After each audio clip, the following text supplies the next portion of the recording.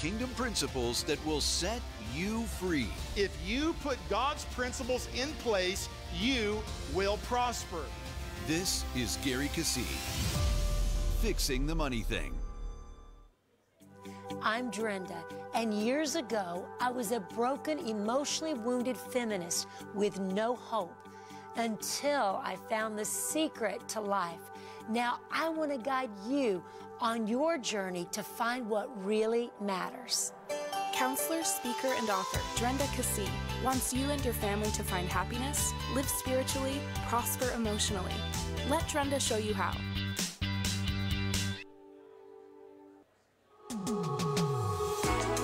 Follow @DrendaKeesee on social media for tips on how to see your life transformed and become a better you.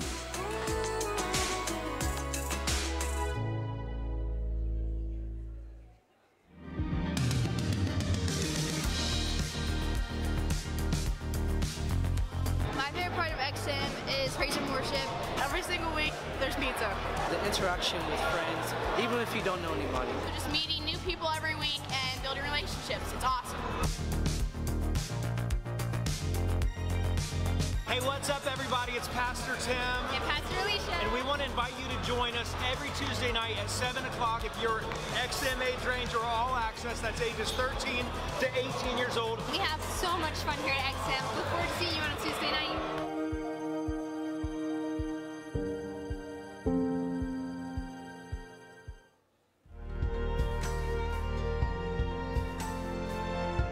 We're in the middle of a journey. We're starting something new. Your journey's not over. I know that because you're still here. You're still here.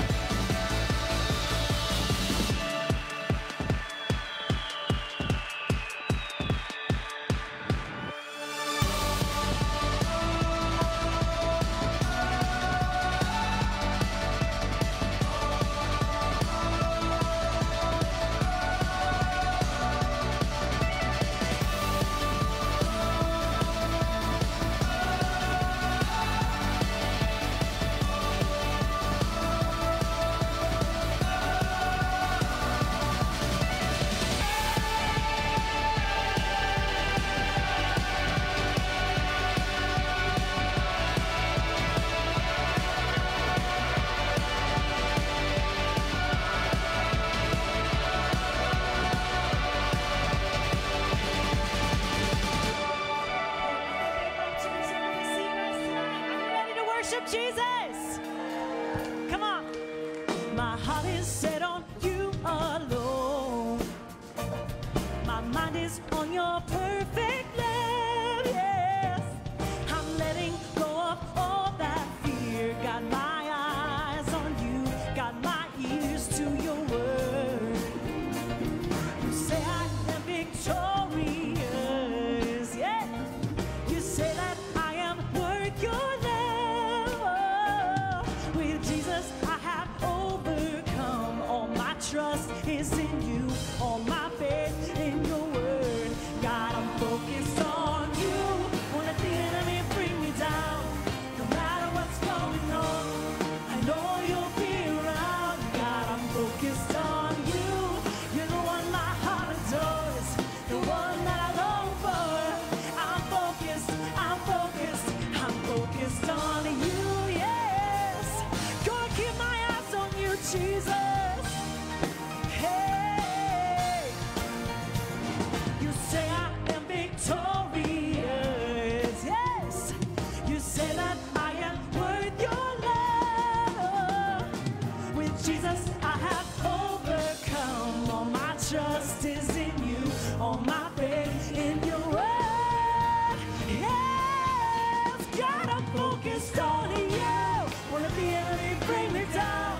No matter what's going on, I know you'll be around. God, I'm focused on you.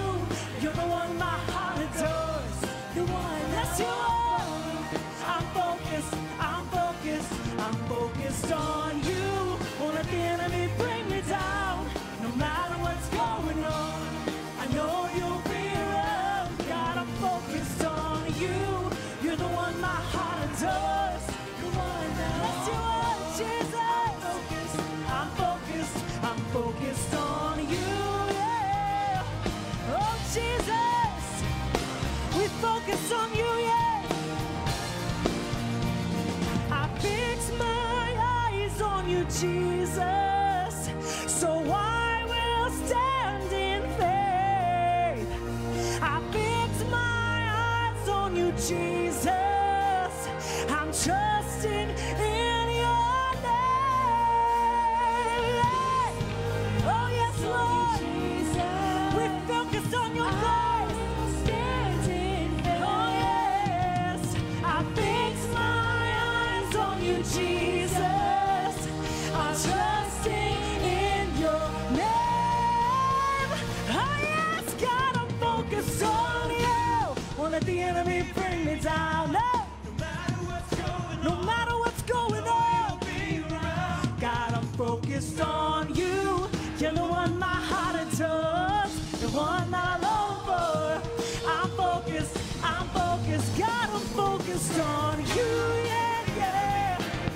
Oh, no matter what's going on, yes, God, I'm focused on you. The one my heart adores, yes, you are. I'm focused on you. I'm gonna keep my eyes on you, yes, Jesus. And no matter what I'm going through, you will always be there. Yes, you will. God, I'm focused on you. Hallelujah. We stand in faith, Lord. We trust you tonight. You are doing new things in us. Praise your name. Eyes wide and set on you. You made a road in the wild. Standing on ancient truths. I'm pressing on with my back to the past. And oh, let the young see visions of the future. And I sing, oh, let the old dream dreams again. In my world, God, do a new thing. I know you're moving. In my world, a chain reaction, a holy passion. Oh, yeah.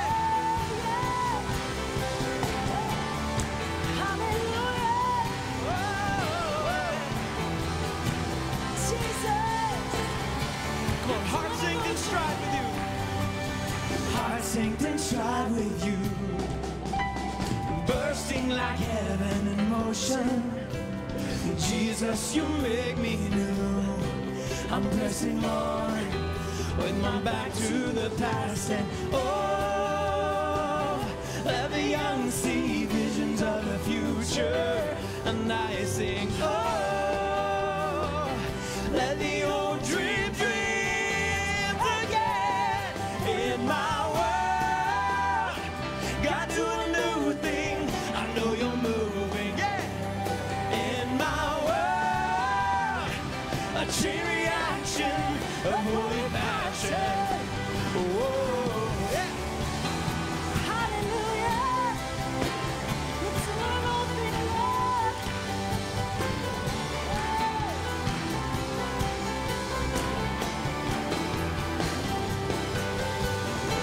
The old life is gone. It's a new day.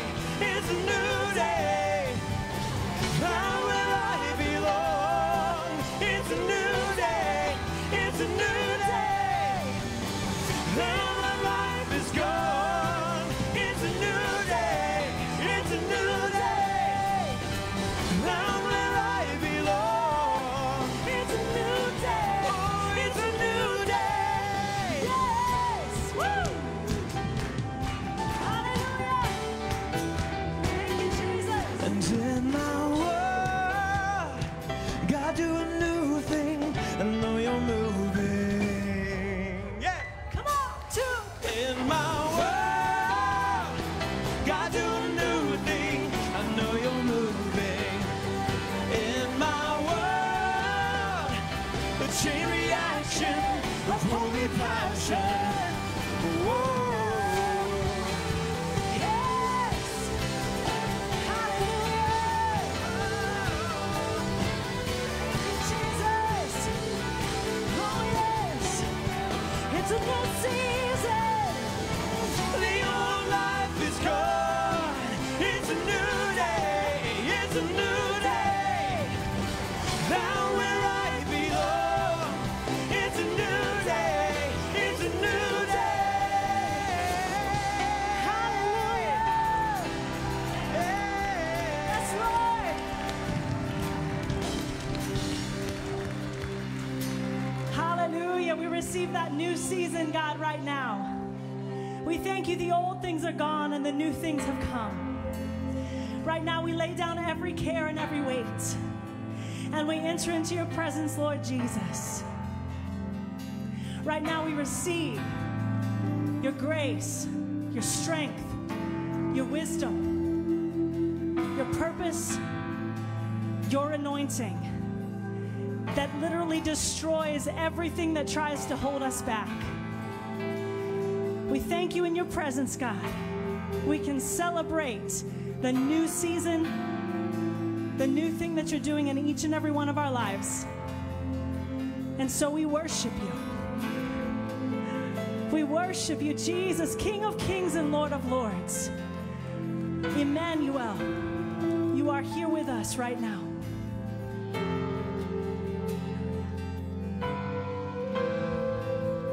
This is holy ground. This is holy ground. And heaven has come down as we worship at your feet.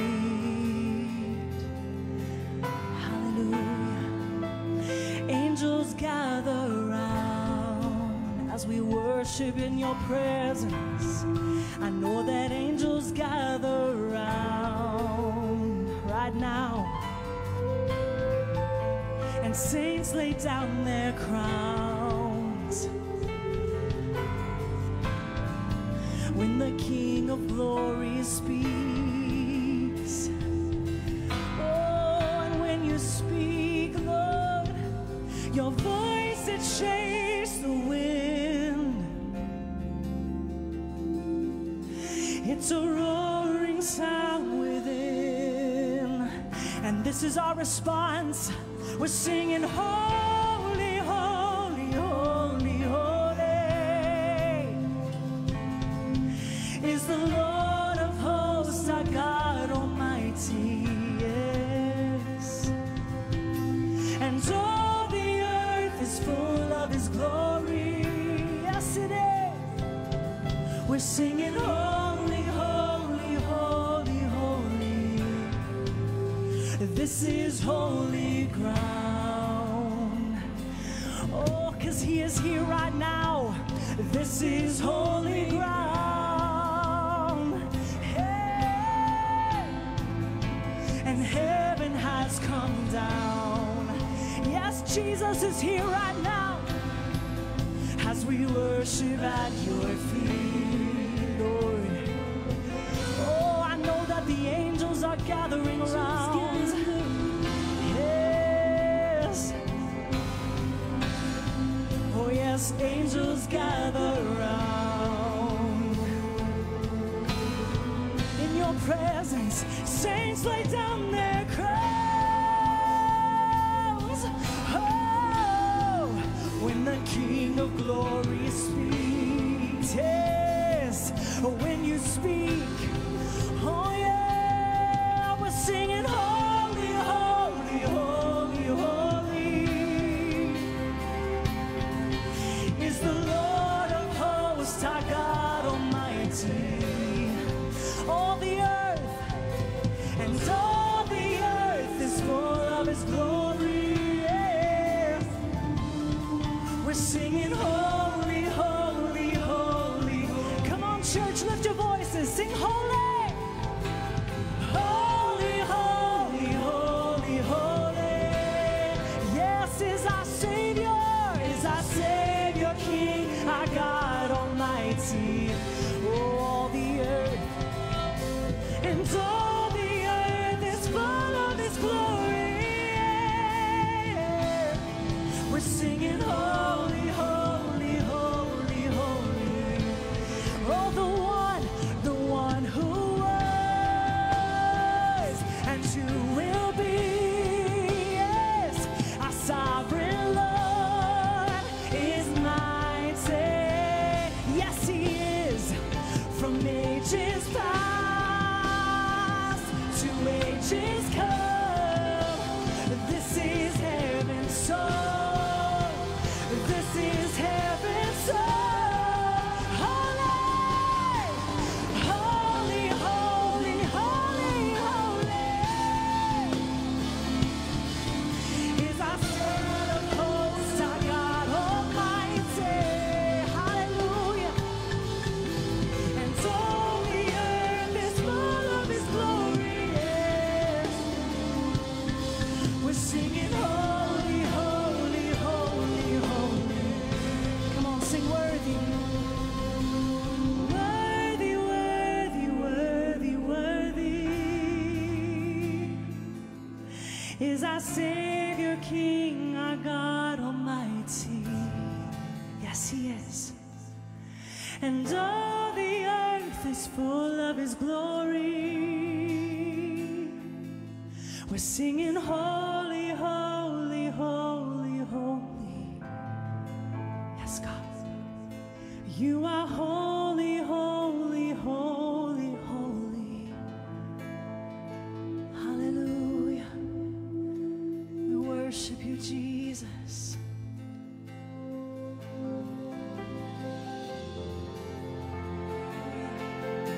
There's no one like you, Lord. Worship you, Jesus. Nobody like you.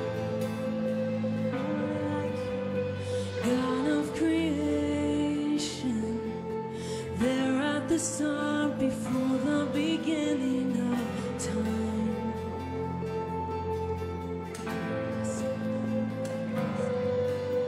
With no point of reference, you spoke to the dark and fleshed out the wonder of light. And as you speak, 100 billion galaxies are born. In the vapor of your breath, the planets form.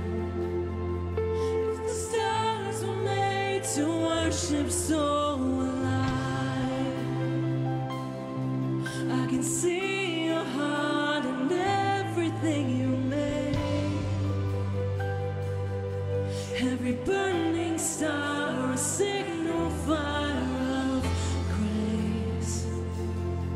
If creation sings your praises so alive.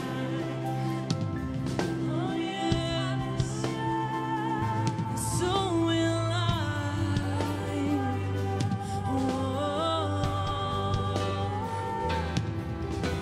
And God of your promise, you don't speak in vain, no syllable empty or void.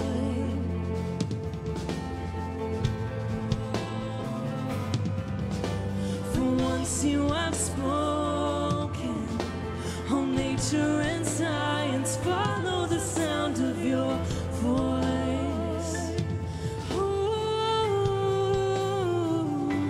As you speak, 100 billion creatures catch your breath, and they follow in pursuit of what you say. If it all reveals your nature so alive, oh, I can see your heart in everything you say. Every painted sky, a canvas of your grace. If creation still obeys you, so will I. Oh, hallelujah. Oh, so will I. Oh, we worship your name. Yeah. Give it all to you tonight.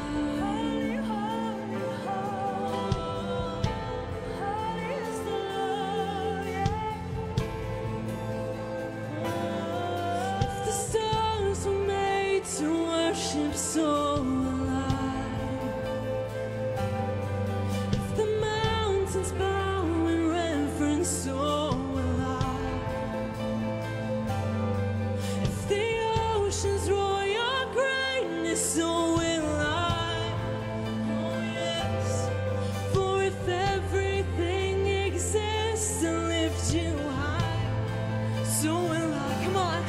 If the wind goes where you send it, so will I.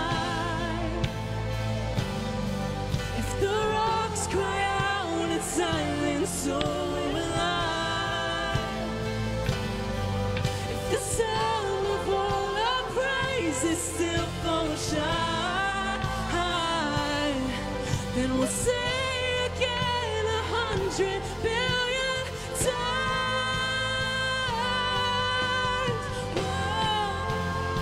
Oh yes, God.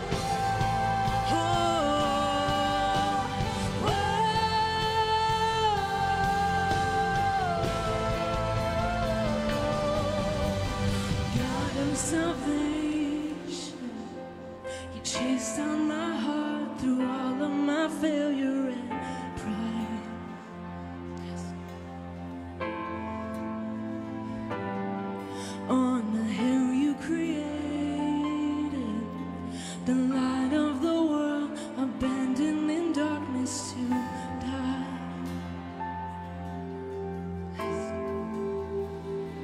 And as you speak, 100 billion failures disappear. Amen.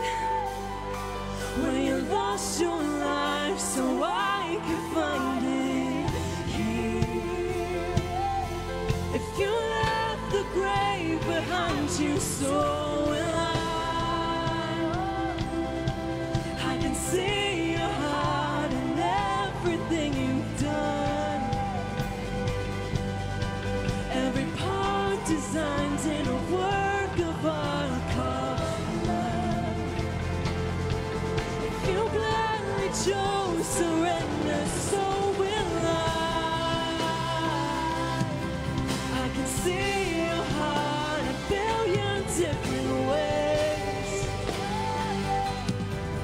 Every precious one, the child you died to save. If you gave your life to love them so alive, like you would again 100 billion times, but what measure could amount to your desire? You're the one who never leaves the one behind. Come on, give him a shout of praise tonight. Hallelujah, we worship you, God. Praise your name, God, we worship you. Thank you for love. Hallelujah. God is good all the time. Amen. Well, welcome everybody tonight. It's good to have you with us. And hey, if you're a first-time guest, there on your seat is a connection card. If you would like to fill that out, you can fill it out. You can drop it in the bucket at the back door on your way out. And we'd love to send you Pastor Gary's book, Kingdom Thoughts. We won't call you, bother you, or anything like that, but we know it will encourage your faith. And if you want to take that home with you today, you can take it out to the welcome kiosk and get that book there. And while you're there, grab one of the Living the Good Life t-shirts there you can see on the side screen. And remind yourself, God has a good life for you to live. Are you guys ready to get into the Word tonight? Awesome. We're excited about this weekend. I know you'll get a lot out of it. If you're joining us online, thanks so much for joining us. Come on, give it up for those folks as well. On the side of the page is a connection card. You can fill that out as well, and we'd love to send you Pastor Gary's book. But if you want a t-shirt, come see us in person sometime. We'd love to see you. You can be seated. We're going to check out some announcements and then get into the Word today.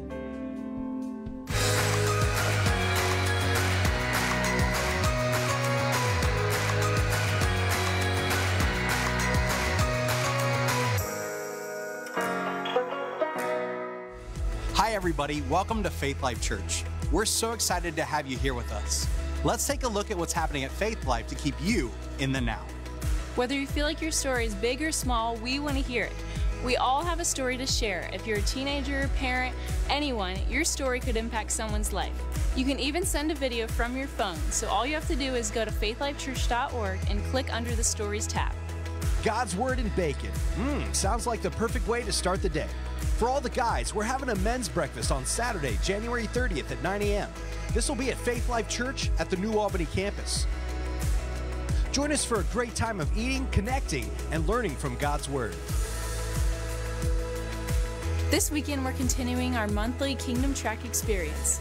We want to equip you to live the kingdom life in your faith and family as you discover your destiny in Christ. It will only take 60 minutes. A meal and childcare are provided. Okay. All right. Well, hey, it's the beginning of the year, and I've decided I need to get in shape. In fact, I think we all do. And what we're going to do at Faith Life Church is offer what we call superset weekends. That's where we're going to do every single service, all four, different. You know what it's going to do? It's going to speed up your training. It's going to allow you to get stronger in Christ a lot faster. I think it'll be great. So stay tuned, and we'll have it on our websites. We'll announce it at church, but I expect to see you at the next superset weekend. All right, enough.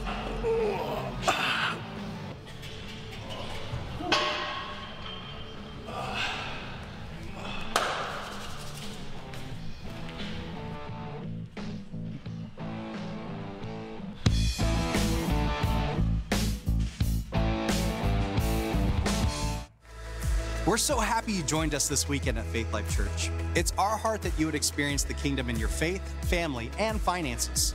For more information on how you can stay in the now, visit our website at faithlifechurch.org or check us out on social media. Let's get ready for a great message. Thank you for joining us, and keep living the good life. This is the good life.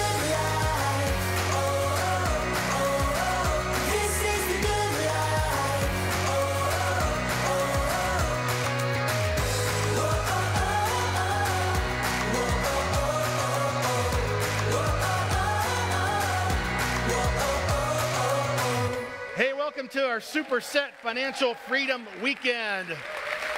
Awesome. Glad to have you all here. It's going to be a great weekend. Welcome our online campus again. I wanted to say I'm glad you're here. And your attendance, of course, is vital. So we're going to jump right into this. Get your pencils and papers out.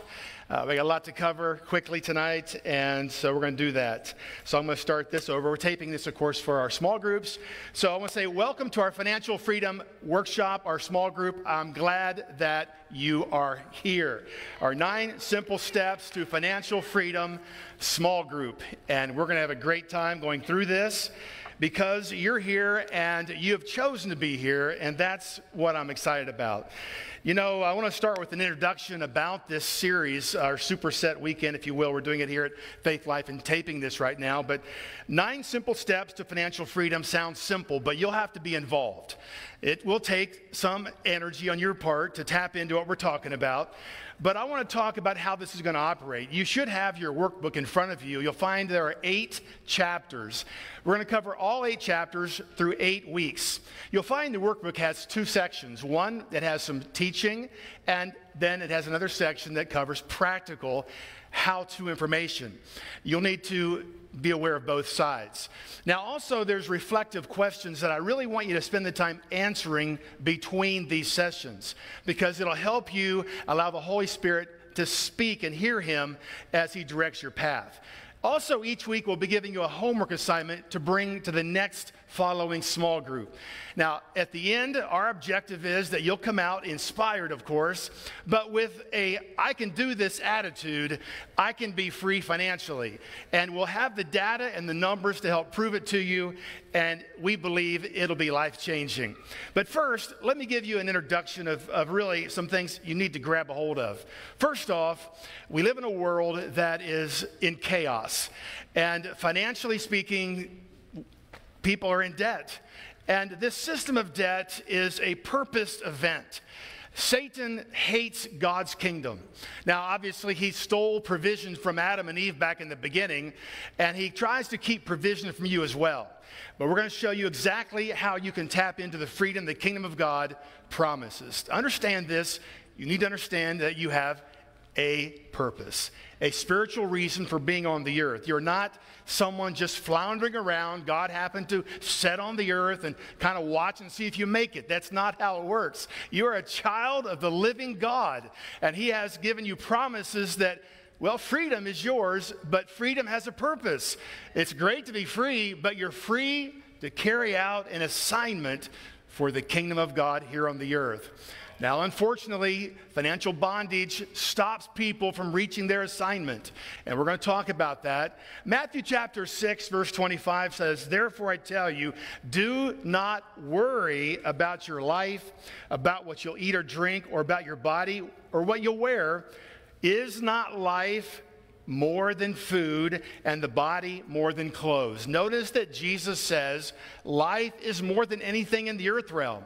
You see, all of these things, clothing, houses, cars, are designed to serve you and your assignment. But what has happened is we're now serving those things. We're spending our time, our energy, our life enslaved for those things, and then not allowing us to be free to serve God. But I want you to get the picture and flip it upside down to realize these things are to serve you and your assignment. Matthew chapter 6, verse 31 says, "Do not worry." That's twice he said that, do not worry, saying, "What shall we eat, or what shall we drink, what shall we wear?" For the unbeliever does what? Runs after these things.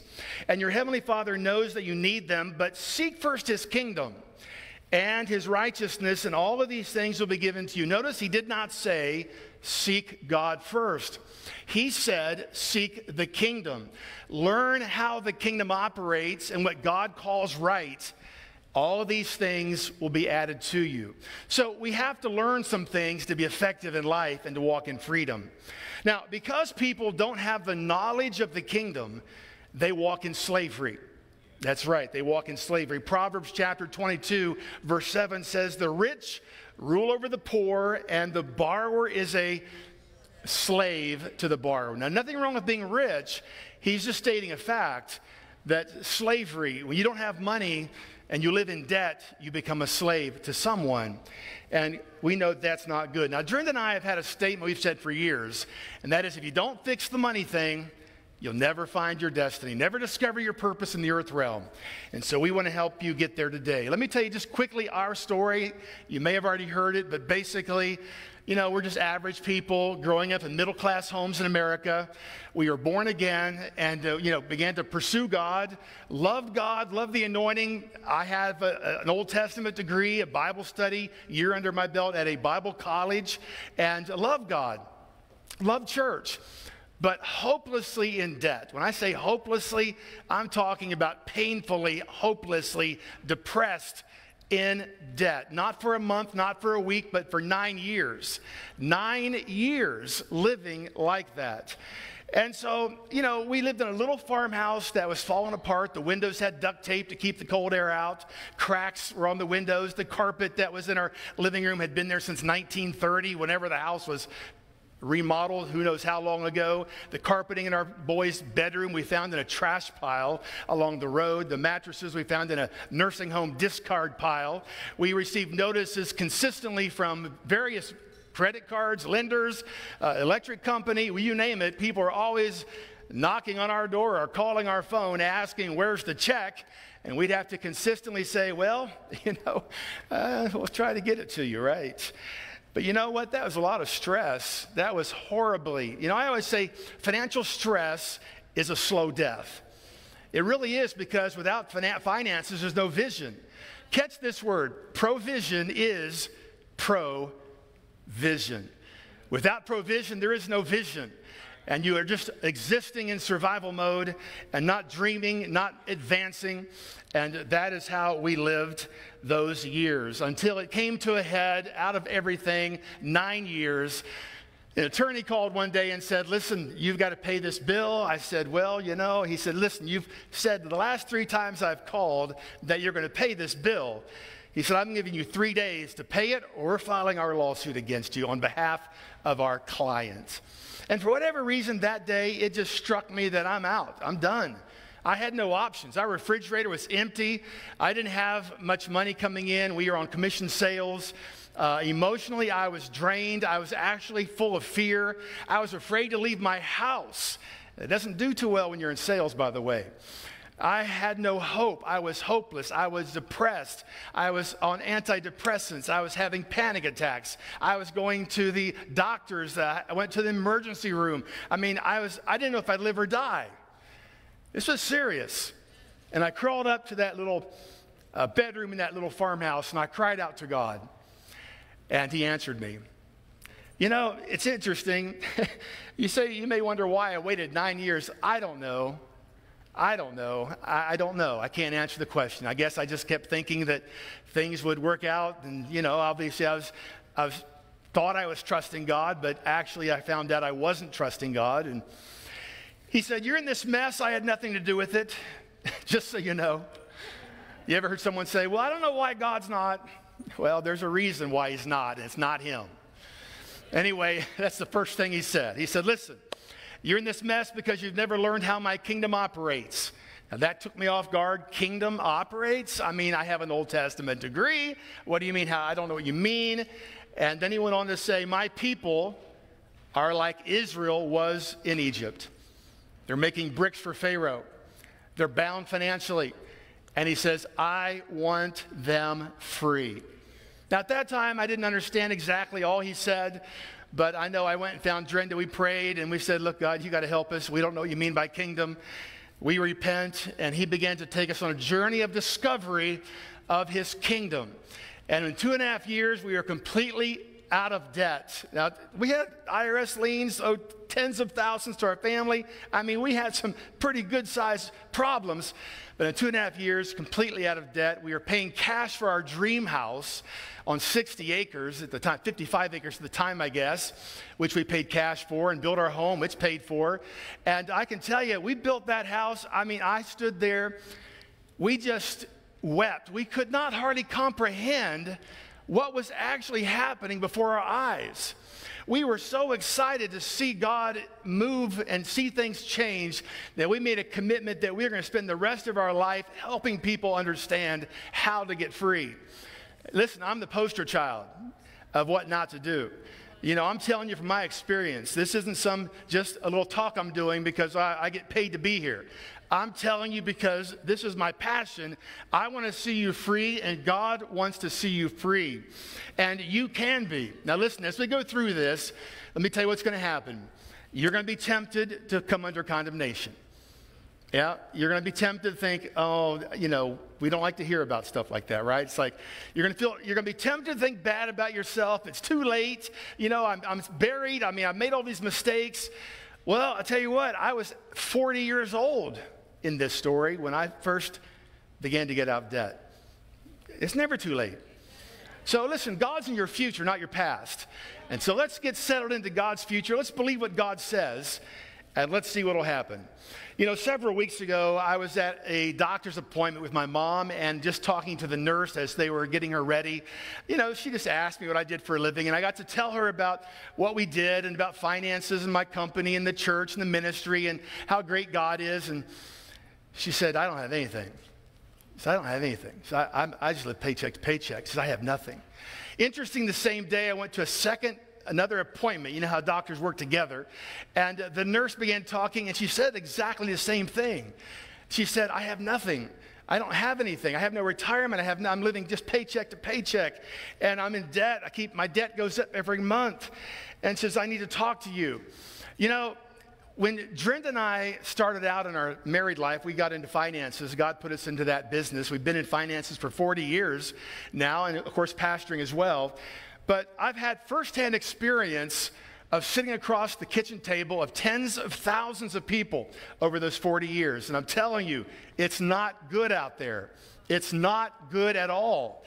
I remember one of the calls that broke my heart was this elderly lady that said, could you please help me come to my house?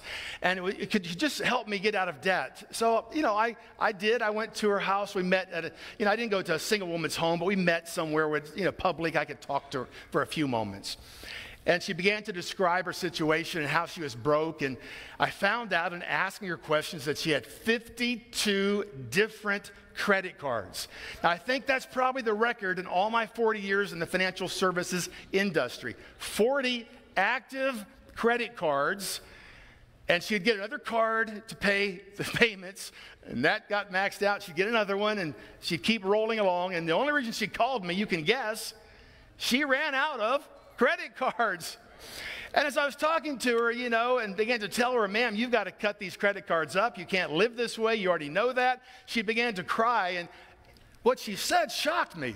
She said, well, how am I going to buy shoes? Now, I couldn't even comprehend that because I would have thought she'd say, how am I going to pay my rent or how am I going to have food to eat? But she said, how am I going to buy shoes?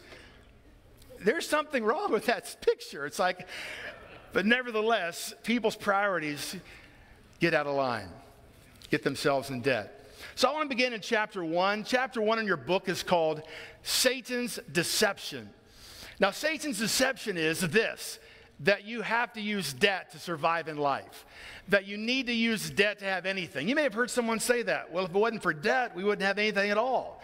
That's a deception, and Satan's done a great job marketing it across the country, hasn't he? Most people you ask, can you have cash, pay your house off? Or would you pay cash for your house? The concept of even paying your house off for most people is totally foreign. In fact, if you ask people if they have any debt and they said no, they don't usually include their mortgage. They think you're talking simply about consumer debt. If you ask them a little deeper, no, I understand, but is your house paid for? Well, no, it's not paid off. Well, I just asked you if you're out of debt, and you said you were. Oh, I thought you meant like I don't have any car payments or credit cards.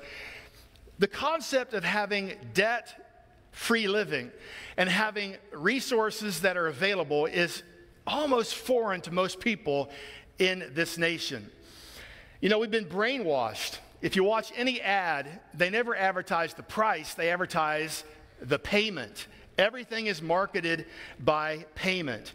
But this stands in direct contrast to Deuteronomy chapter 28, verse 12.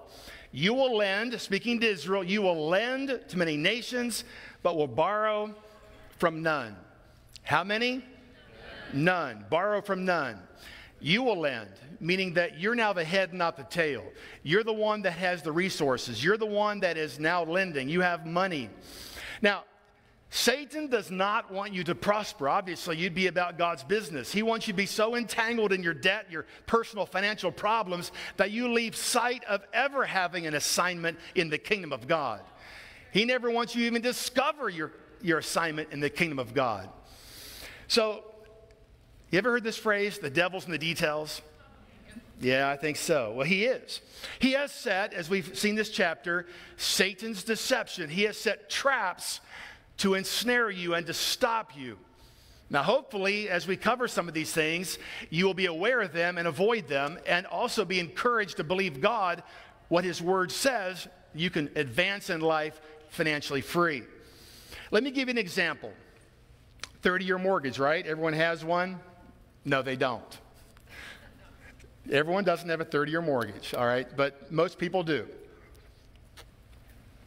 So let's say you're buying a house.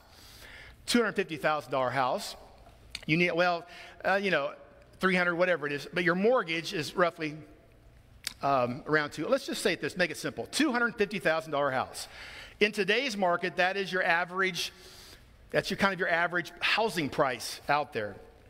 Let's say you have a 3% interest rate, which is also in the range of current rates. Now, if you pay the payment on that house, for 30 years, you're going to pay this. You're going to pay $606,800 for that $250,000 house. So you're going to pay quite a bit more than you thought you were going to pay. But that's not all. Now, you're paying $356,000 more. You understand there's interest and time. So, yes, you understand. Okay, so $250,000, and I'm actually paying $356,000 more than the price of the house over this 30 years. But you forgot to calculate a couple things. What about the taxes and the tithe that you had to pay on that extra money? The $356,000. I mean, we know to have the principal to pay the $250,000, you had to pay taxes already and tithe, right? But if we add the interest payments, you got to pay taxes and tithe to pay the interest. So if you add that 40%, you're going to pay another additional $142,000 on top of the additional $356,000. Let me just sum it up this way. You're going to pay $249,000 for that house that cost $250,000. Let me break it up a little further for you. Let's say you make $50,000 a year. If you took every penny you made, for every penny coming in to pay that debt, it would take you 20 years. Let me ask you a question. How much time do you have? Now, we talk about people retiring broke a lot. In fact, most do. But now you're finding out how that happens.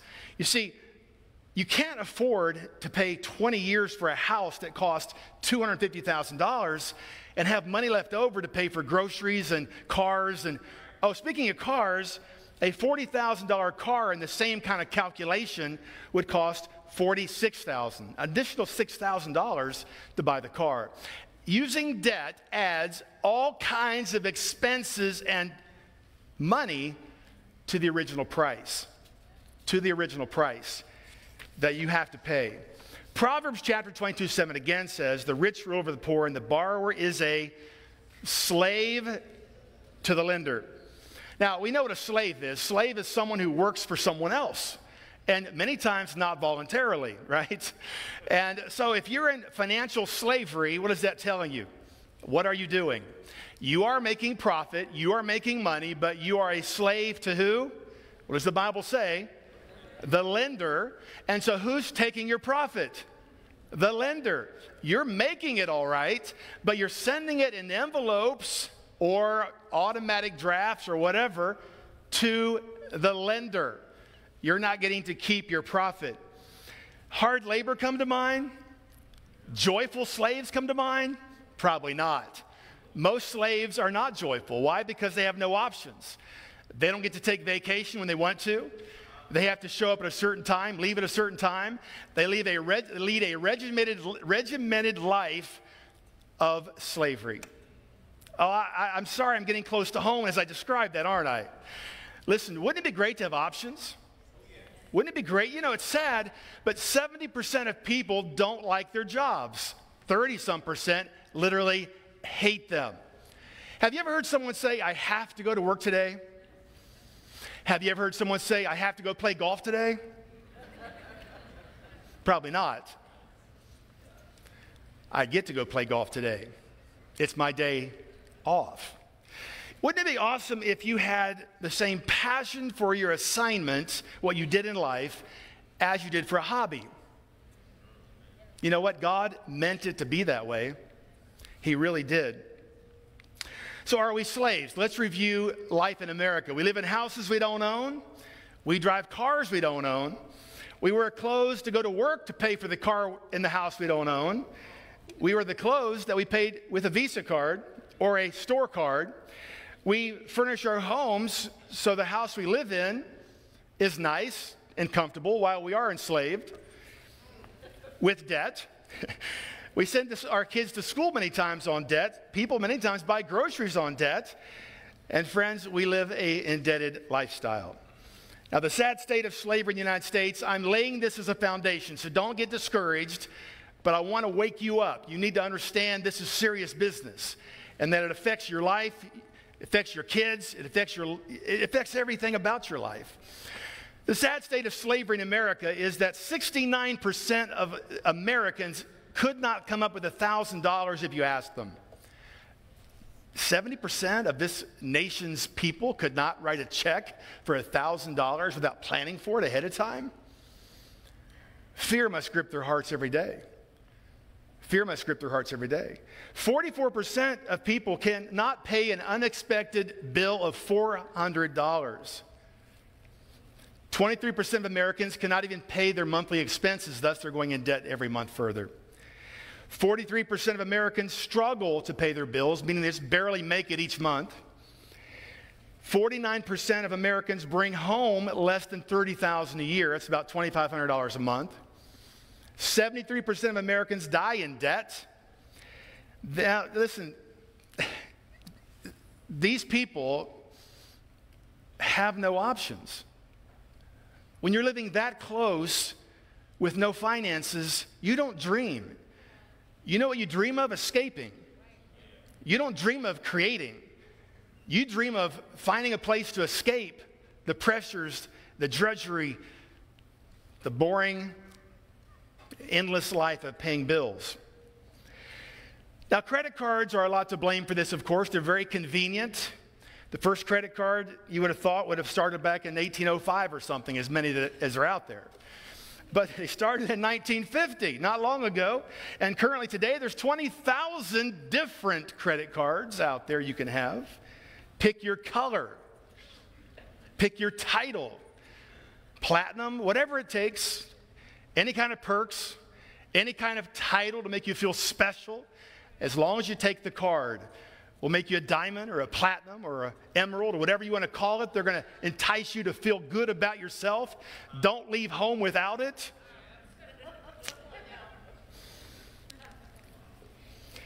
The credit card industry took in $60 billion in fees in 2017.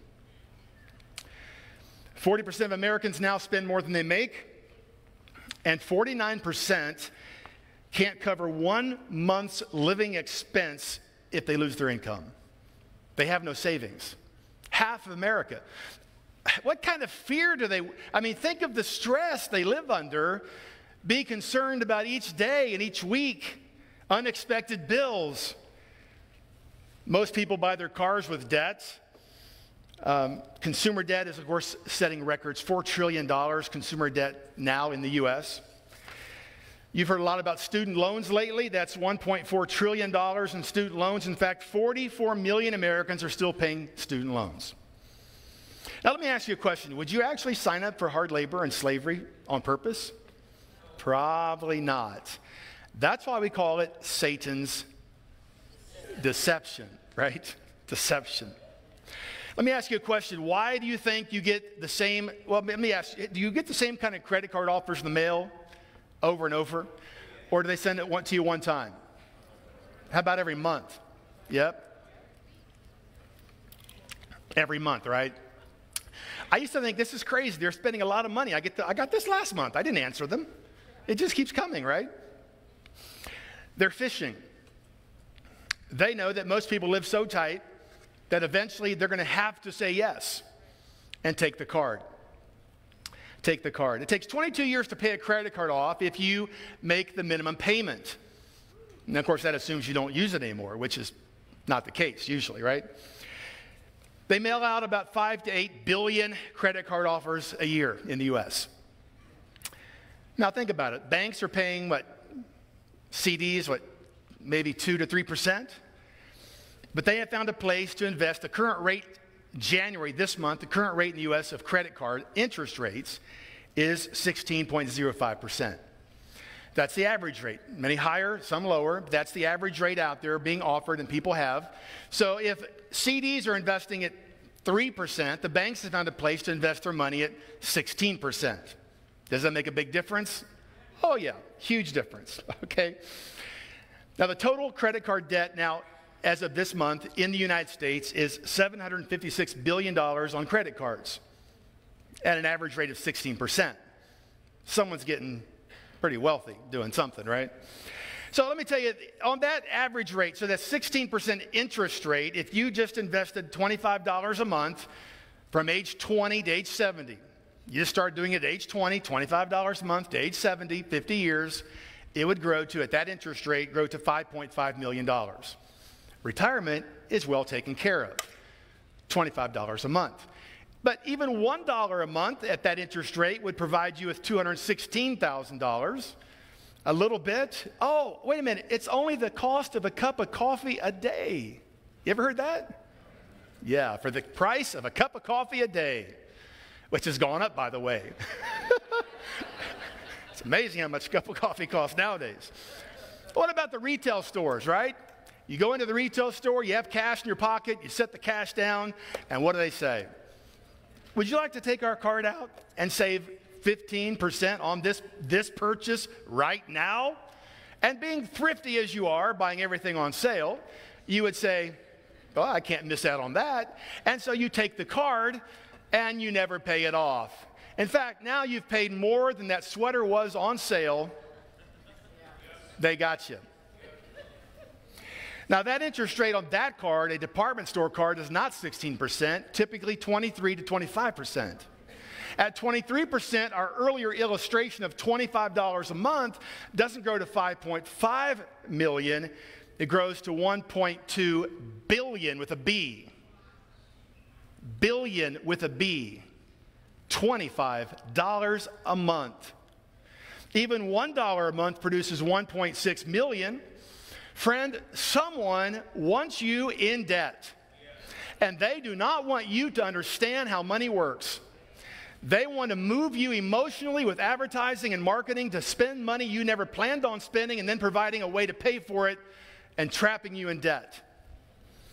Such things as 90 days, same as cash. Go try to buy an appliance or a big box store, 90 days, same as cash. Sounds harmless, doesn't it? But 80% of the people that sign up for that never pay it off in that year or the 90 days. They're playing on people's emotions to trap them in debt. 1 year free interest, no payments until whenever. These are all schemes because they know how to exploit people's human behavior very well. They spend countless millions of dollars investigating and studying human nature. Now, basically, most people stay in debt their entire life. Let's be honest. Most people stay in debt their entire life.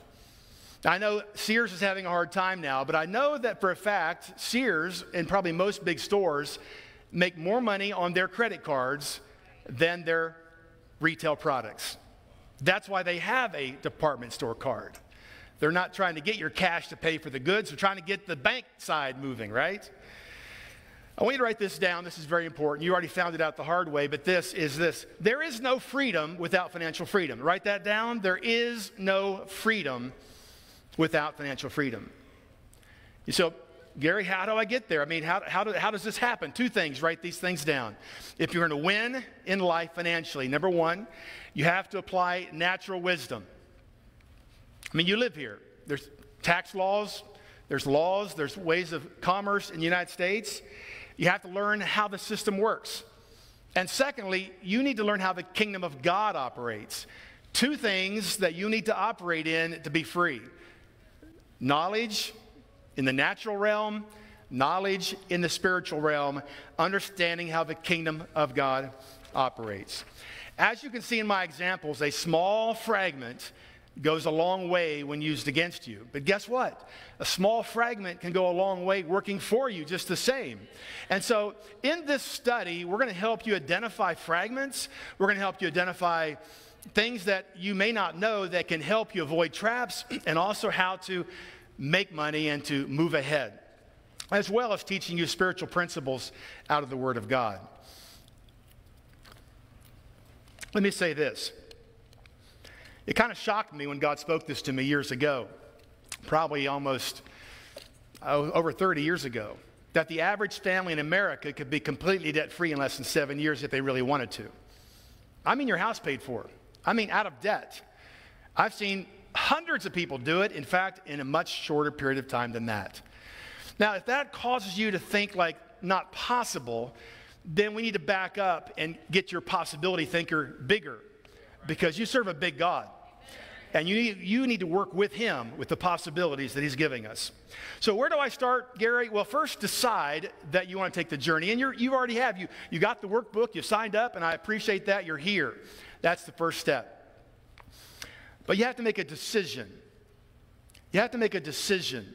Because past the Red Sea, or the pressure, making these kind of shifts in your life may cause a slight disruption in your normal way of living. Praise God for that, right? But you have the victory. You have the victory. But you have to make a decision, because on the other side of the Red Sea experience is the promise. Just hold on. Just take time. Let God show you. Work with us. We're going to help you through this small group. But you will win. There is a better way. Living debt-free is a better way. Now, here's an interesting fact that may, I hope, inspire you. You probably already have all the money necessary to get out of debt. Now, I know that shocks everyone when I say that. But as you have seen, I've unlaid some of the traps, some of the things they're doing to take your money. What would happen if we stopped those traps? What would happen if we revealed those traps and reversed them and stopped them? The money you're now losing, actually applying it to your debt, what would that do? Well, that money is there. You may be sending it out to lenders. You may be losing it through ignorance of different laws or different principles. But once we reveal those to you, you can take that money and actually use it in your favor to pay debt off. And that gets exciting. Trust me, that is fun to do. Everyone loves a treasure hunt, right? Well, we're going to go on a great treasure hunt. So over the next few weeks, again, our objective is to help you understand how to get out of debt, take you on a journey through kingdom understanding, which we won't have time to cover a lot of it. We have a lot of other resources you can help gain knowledge from, but we're going to get you down the road. My main objective is I get you to the place you say, oh yeah, I can do this. If we walk out of 8 weeks and you say, you know what, I can do this, I feel like I have succeeded in our mission. And if you begin to say how you're going to do it, then I've really succeeded in my mission. And I know that God will help you along the way, and it's going to be awesome. Now, here's your first assignment for next week. Now, this is tough. You got to face the bill drawer. The bill drawer. I know, when you stuff the things in there, you're out of sight, out of mind, I know. I'm going to ask you to take the bill drawer, dump it on the kitchen table. I want you to list every single person. Well, that's just my Uncle Ralph. He's not charging me interest. Debt changes the relationship. You become a slave to Uncle Ralph. if not physically, mentally. You begin to avoid Uncle Ralph in the grocery store because you owe him money, right? Right? That's how it is, right? I want you to list everyone you owe. All your friends, relatives, banks, you name it, taxes, whatever. I want everything written down, and then we're going to total it up. Don't let it scare you, because God's bigger than that. He's going to help you. I want you to see past that. I want you to see past that. You know, when I was younger, we lived next to a housing addition going in. I was probably 5th grade, 6th grade. In those days, Coke, Pepsi, you know, there was no such thing as aluminum cans. They're all in bottles. And some of us might remember that you would get a refund on those bottles. Well, the construction workers would all just leave these bottles sitting around. But in my 5th grade experience, the biggest thing in my life was rocketry. Building model rockets was, wow, I was so loved doing that. And my dad said, great, you pay for it. I found a way to do that. I started collecting pop bottles. I'd go back along that road. I would drag my wagon. I'd collect these bottles. But you know what? You say, oh, that sounds like work. In my mind, what did I see?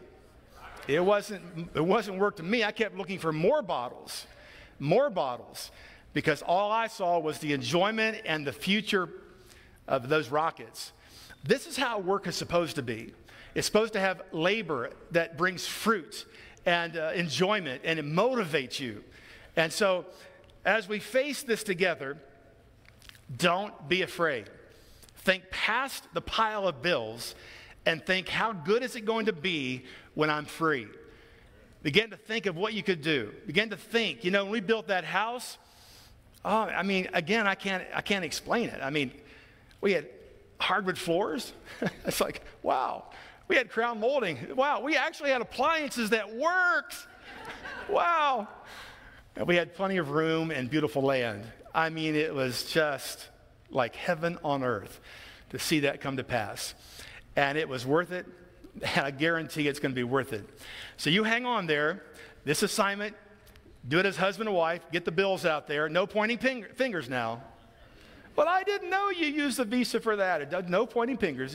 Just get the bills out there on the table, and let's get them added up. All right? Is that good enough? All right, session 1 then. That's going to help you get started. And trust God, we're going to be free. It's going to work out. But we're looking forward to next week, and so we'll see you again next week at our Financial Freedom Small Group. Have a great week. Get your assignment done. I'll see you then.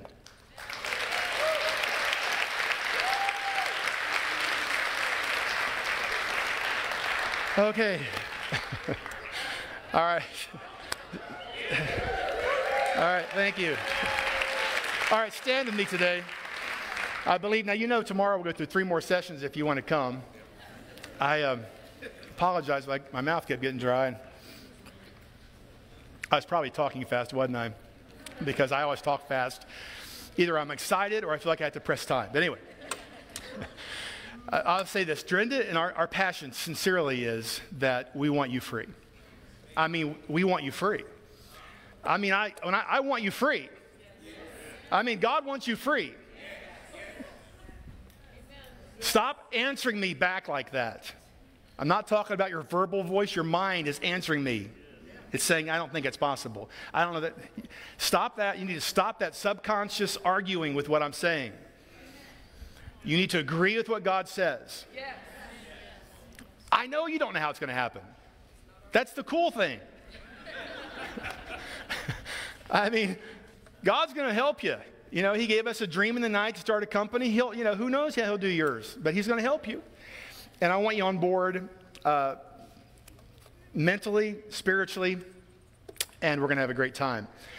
But first, I want you on board spiritually. If you're here by chance and, you know, I'll be talking about the economy. I'll be talking some through these sessions about what's happening in our country with some of the changes that are and will be happening. Trust me, there's some very good reasons why you need to get out of debt, past just being free in that sense. There's some things that'll make a huge difference to your family, the reasons why you need to be out of debt. Anyway, bow your heads with me today. If you're here and you would say, Pastor Gary, you know, I need God's help. I mean, Drenda and I lived it. like I said, this is true stuff. This is where we were. The doctors didn't know if I'd live or die. I mean, seriously, it was tough. That's where we were. But God is faithful. And he taught us. He taught us. And we want to see you get it. More than anything. You'll never step into your assignment without getting free. You'll always weigh your assignment against, can I afford it? Can I afford it? Can I afford it? And you need to be free. But to be free, you need God's help. And so I'm going to ask you, the Bible says it's so simple to know God.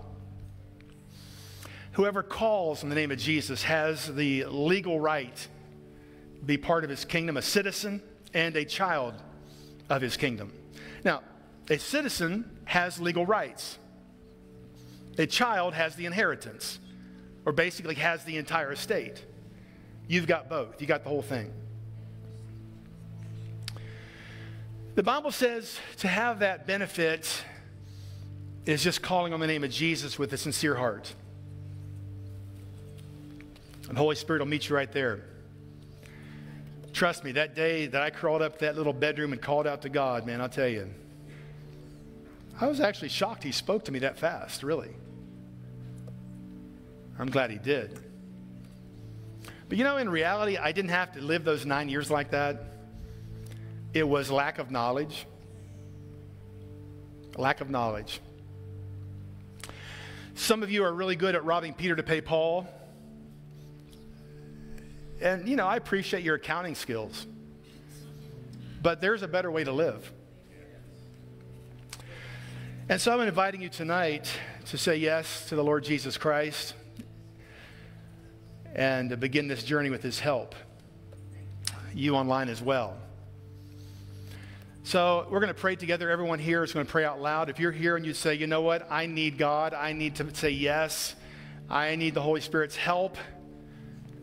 I want to call on the name of Jesus tonight. Just put your hand up. We're all going to pray, but I want you to stick your hand up if you say, that's me. Put your hands up. Yes, thank you. Say, that's me, Pastor. Thank you, thank you. Come on, who else? Monday's coming pretty fast. Yeah, thank you. Monday's coming. Monday's coming. Monday's coming. You got to have answers for life. You got to know how it works. 9 years. Thank you, sir. 9 years, if I can say it this way, of hell on earth, I didn't have to experience. Say yes. Say yes. Anyone else online? You can say yes. You can just tap the screen there. Anyone else who would say, hey, that's me.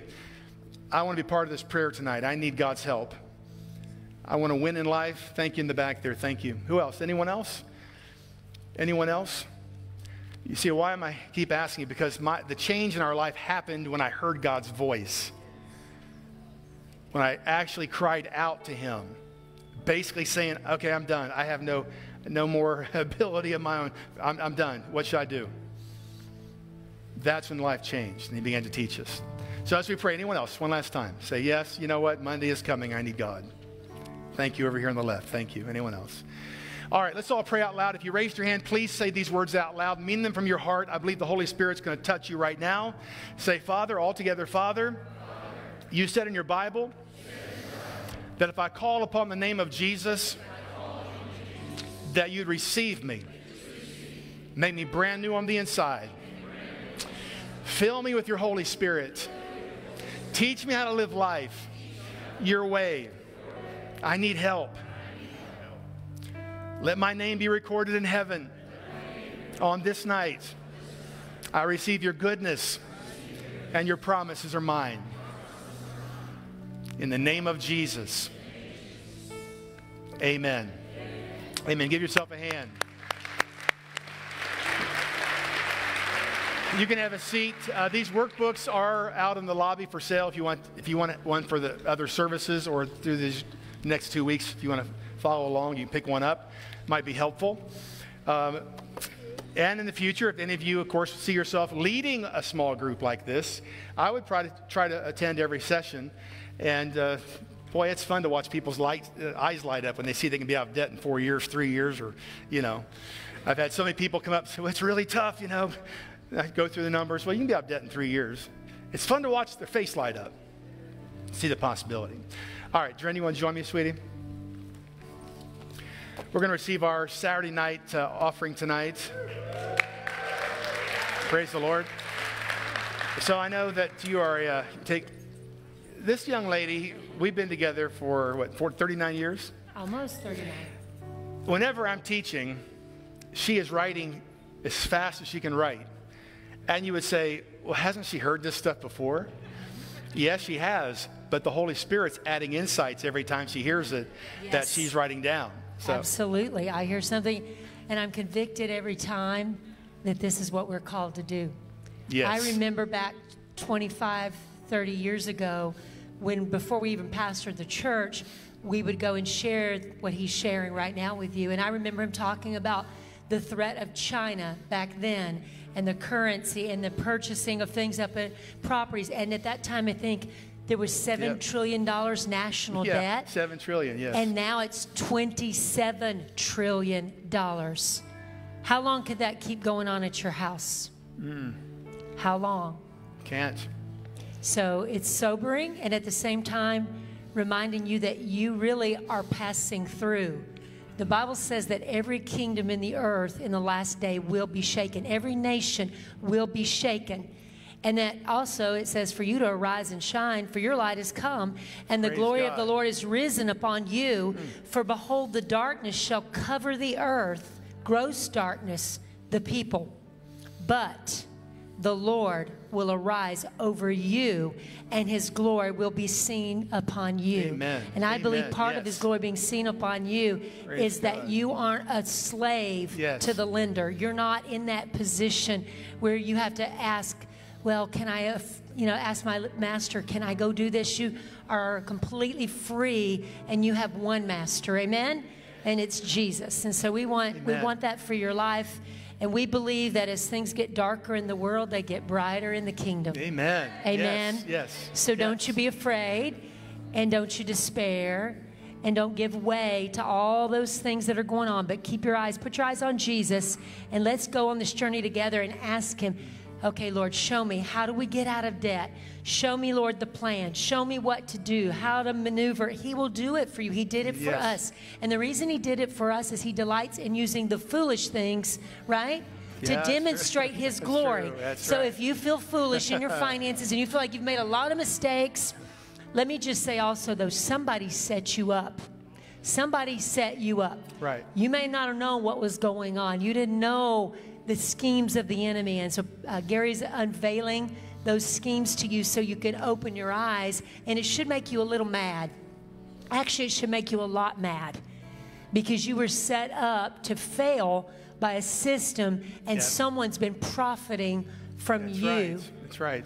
Pastor, did I get this right? I just want to be sure. When I was adding these numbers up, a $250,000 house, we're going to pay $356,000 extra in interest, which is going to be $606,000 for the house. Then we're going to pay another $142,000 in taxes. And tithes. On the interest. On the interest. So then we're going to get the money to pay the interest. So for a $250,000 house, we're going to pay $748,000 for the house. Yeah. Have I add all those numbers together? So think about that when you sign on the paper.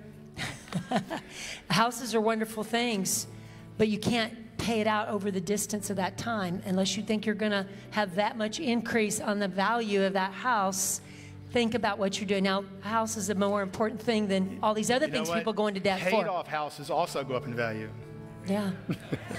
Now, I understand, I understand the rates are low and there's leverage and all. I understand that. I'm not discounting that. I'm just saying it's just a principle to show you what you pay for something is not what you thought you paid for it when you bought it. Yes. I know. When we were going through financial difficulty, it was so hard when I'd see other people buying things, and he would say, no, we're getting out of debt. And I felt so sorry for myself. Poor us. We don't get to buy this. We don't get to buy that. And when you can't buy something, it's kind of like when you're trying to go on a diet, right?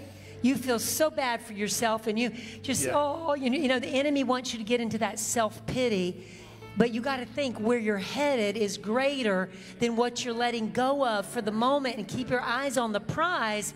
But I would go through those times, and one night he asked me to go to what I thought was a multi-million-dollar person's home. It was a multi-million-dollar house. Yeah. They were living in a multi-million-dollar house, and I had an attitude. Anybody ever had an attitude? Ladies, I'm talking to you ladies because this is important. You can't be the one that keeps this from happening. And emotionally, if we make wrong decisions emotionally, feel sorry for ourselves, we can manipulate our husband to where he spends money on things and we buy things we shouldn't buy, and it puts us in bondage. And so he said, come up to me on this appointment. And I had an attitude, and I said, I don't want to go to some millionaire's house and see their nice house while I'm living in this old farmhouse. We got there, went in their home, we sat down. They got into a discussion that was pretty heated. They couldn't tithe because they were in financial bondage. They couldn't buy furniture. They couldn't buy firewood. They were living in a $1 million, $2 million, whatever dollar prison. Yep. I went back to my farmhouse and said, praise God, I live in this old farmhouse. Yeah, we don't know anything for this. It's not much, but better is little, right, than a nagging wife, the Bible says. So be careful, ladies. Anyway, but this week I was reminded when we were at a minister's conference. I won't share this with any other service. We have a little more time with you. I was reminded of believing God in the small things when we had no money and I had no maternity clothes, pregnant with the first baby, and someone blessed me with a dress that was an odd color blue, and I had no shoes for the dress. And I prayed, went into a thrift store, and there was the odd color blue shoes in a thrift store that matched my odd color dress in my size. That's where my faith started, and started working on the little things. And believing God for a dishwasher when the second baby was coming, because we had no dishwasher, and seeing one at a garage sale, the kind that plugs into the faucet that's portable. You young people don't know what I'm talking about.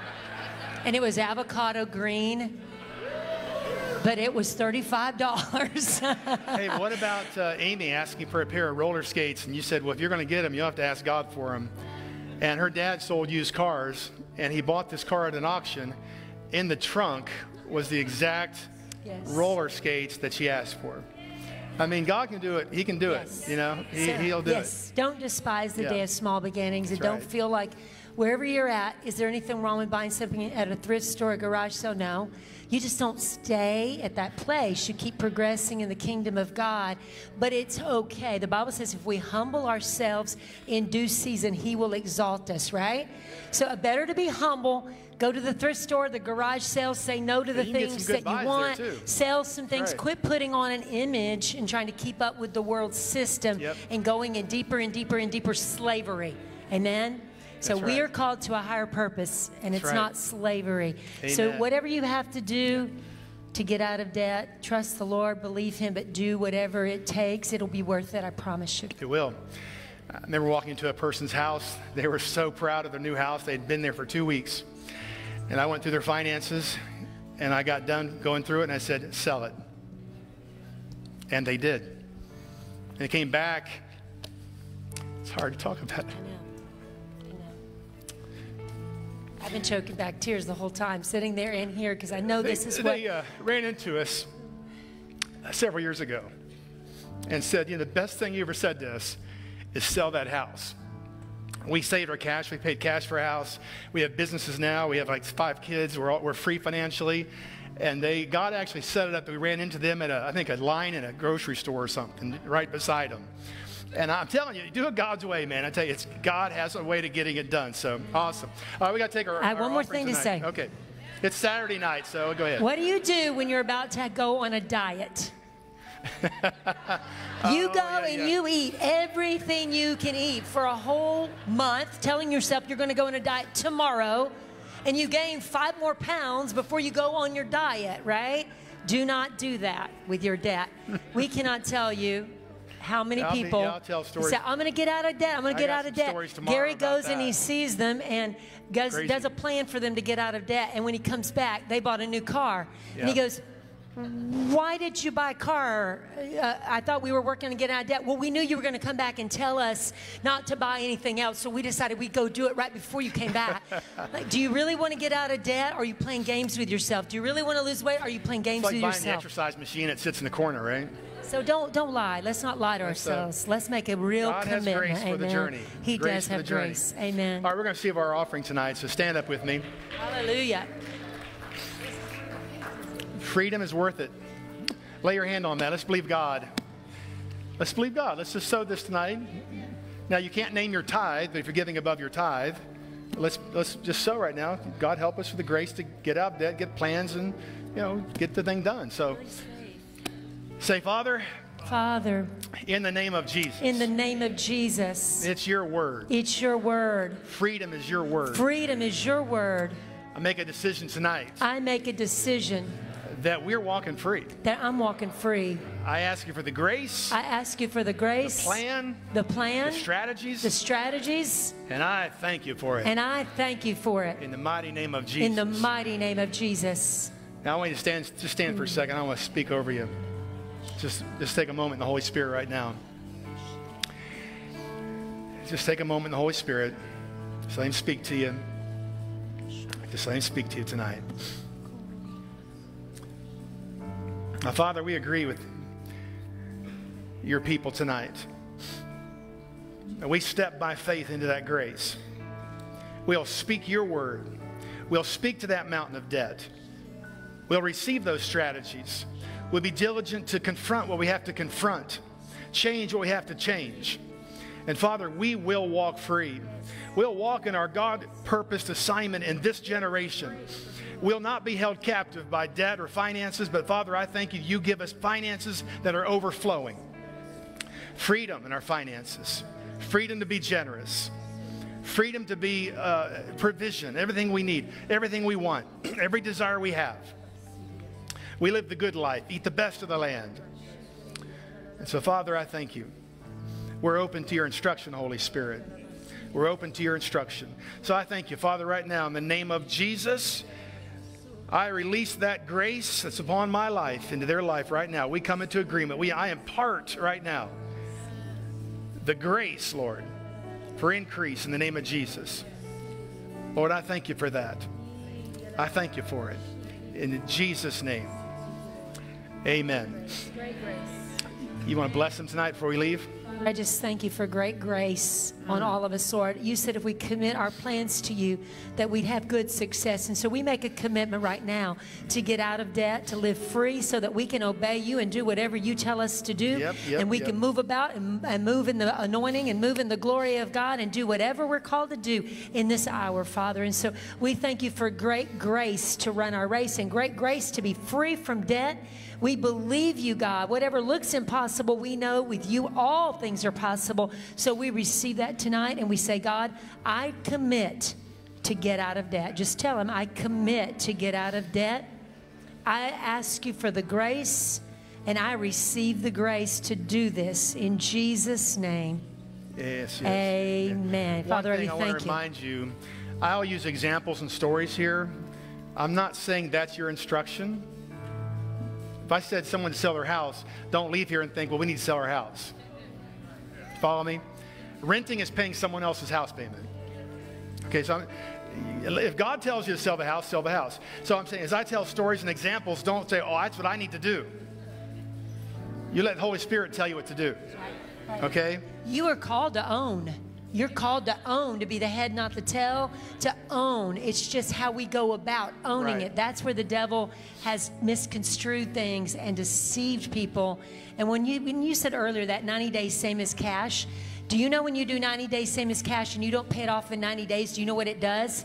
It converts to a very high interest 28 loan to 36%. that you would have never signed that loan paper if you had to sign that much. How much again? 28 to 36% debt. And you didn't calculate that. Why? Because you were thinking, I'm going to pay it off in 90 days. If you can't afford to pay it off today, what makes you think you're going to pay it off in 90 days? Yeah. Anyway, we got a lot to cover. So we got 7 more sessions. We'll see you in the morning. Our team's up front. If you like prayer, Kingdom Track starts now, right around the corner. We have a hot buffet waiting on you as I speak. And you can sign up for small groups. And again, tomorrow's 3 sessions. All right. God bless you.